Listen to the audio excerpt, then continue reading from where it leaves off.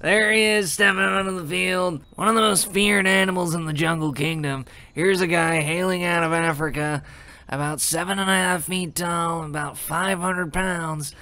And right about now, looks like we're gonna have some playtime. He's about to play with his little soccer ball down there. What are you seeing down there, Troy?